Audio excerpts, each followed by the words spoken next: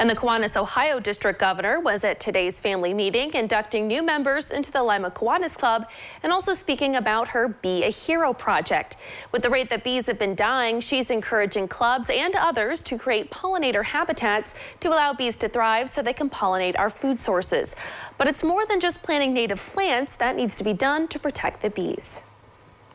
And then also to go pesticide, herbicide free at home or go non-toxic at home, because just last year in the United States, 1 billion pounds of pesticides were used in the United States. 60% of that was in home use. So if we can limit or eliminate our home use to pesticides, 60%, we can make a huge impact in Ohio and throughout the United States.